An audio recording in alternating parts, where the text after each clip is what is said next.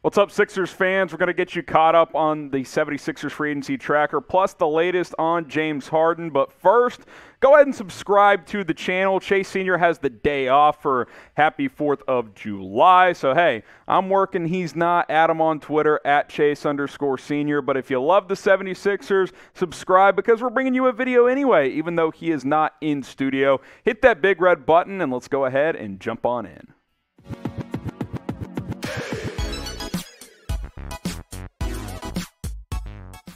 Philadelphia 76ers Now is presented by Aura, an all-in-one digital safety tool to keep you secure on the internet. Start a free trial today at aura.com/chatsports. It's a 14-day free trial. Trust me, you're going to want to prevent yourself from getting hacked. Aura.com/chatsports.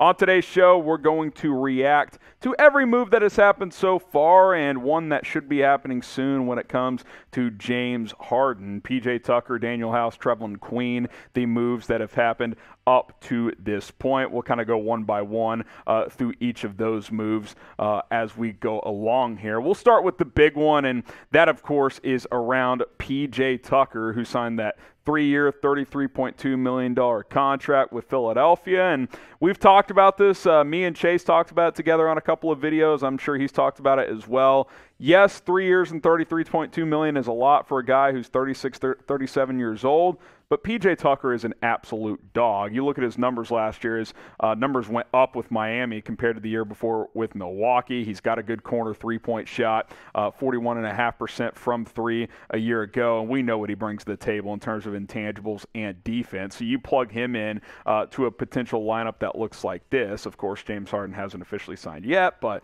that is the expectation. James Harden, Tyrese Maxey, Tobias Harris, PJ Tucker, and Joel Embiid. That's a pretty nice starting five. And PJ Tucker, what he brings to this team that this team hasn't had is no nonsense. PJ Tucker is a no BS type of player, and that's what the Sixers need. This is a team that's underachieved, that's been immature in the past. This window is starting to close a little bit in terms of winning a championship. I respect Daryl Morey for going all in. Maybe it works, maybe it doesn't. PJ Tucker gives you a chance to make it work because you know what? Every team that guy is on is playing deep into the playoffs. That was the case this year. Miami was one game away from the NBA Finals.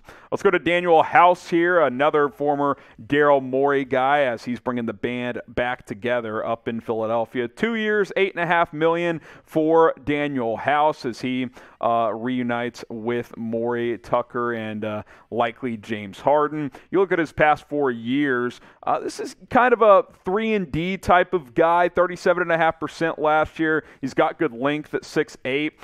I think his scoring should go up a little bit this year. I think he can get back to the 8 to 10 points per game. He was just at about 6 a year ago. He knows Harden very well. He knows Tucker. He should be able to plug in and play with these guys very, very quickly here. I like his size. I like his defensive versatility. He can start on nights if you need him to. He can come off the bench. This is a guy, a selfless type of player. I like this move for Philadelphia, and you didn't pay that much for him. So Danuel House to the 76ers on a 2-year deal worth $8.5 million. Appreciate Aura for sponsoring today's show. Here's the deal, folks. We do more online than ever before, and that's only going to increase moving forward. You need someone who's going to monitor online activity because hackers, they're coming at you. Millions and millions of people get hacked every single year. Secure your identity with Aura, because identity theft happens every single day. Identity theft protection provided by Aura. They're going to monitor everything happening online with your accounts. Financial fraud protection is something they offer. I had my Twitter hacked a few years ago, lost it, had to make a new one. That was a pain in the you-know-what. Aura.com/chatsports. Go ahead and get a 14-day free trial with Aura today. Link is in the comments. It's in the description. Family plans up to 5 people. Trevelin Queen, the G League MVP from a year ago, 2 years and $3.3 million. I was actually talking to producer Coop about the history of G League MVPs. Have they ever really done anything? Chris Boucher, probably the best one. He's been a decent pro. Who was the other one that we were talking about? Frank Mason was another one. He didn't do much in the league. I think there was one more. Paul Reed, who is on the Sixers, of course. That's the other name that was blanking my mind. So we'll see if he can have success. Was great in the G League last year, 22-6.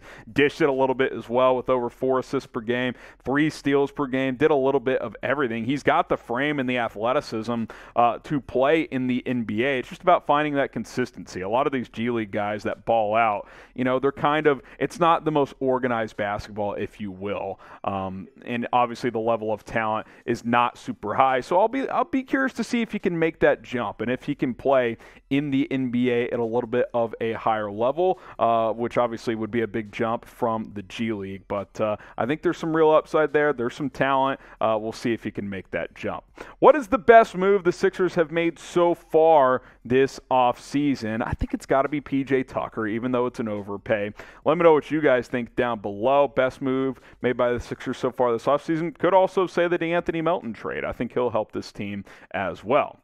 All right, let's talk James Harden as we await to see when he will re-sign. He, of course, declined his $47 million player option. Plan is for him to sign on a cheaper deal for 2, maybe 3 year type of contract, which gives the Sixers some more financial flexibility to kind of round out this roster. No deal is done at this point, but that's a formality because my boy Harden was popping bottles with Meek Mill, PJ Tucker, and Joel Embiid over the holiday weekend. So he's going to be back in Philadelphia. The question is, can he get back to getting into better shape? I saw him doing some squats the other day as well, so maybe he's working on chiseling that body a little bit. Harden's still a good player. He's just lost a bit of a step, and I think part of that is it's been a lack of dedication to his frame, to his craft. If he can get back into a little bit better shape, keep the assist numbers up, because I like him more as a facilitator at this point.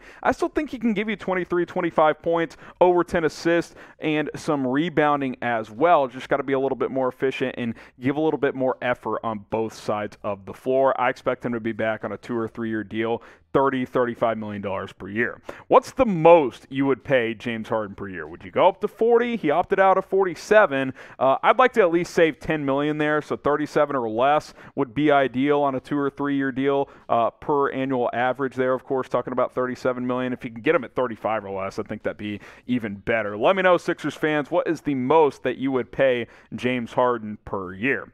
So while we wait on Harden, these are the 3 signings so far. PJ Tucker, Danuel House, Trevelin Queen, 3-year deal, 2-year deal, 2-year deal. We'll see if any more moves come. Obviously, when the Harden deal comes through, I think we'll have more clarity on what else the Sixers end up doing. All right, name a player you want to add next. How about not name James Harden? Because we all think that's going to happen, expect that to happen soon. Name another player you'd like to see Philadelphia add, whether it's a free agent or a trade. Get your thoughts on that down in the comments, and we'll see you next time here on Sixers Now.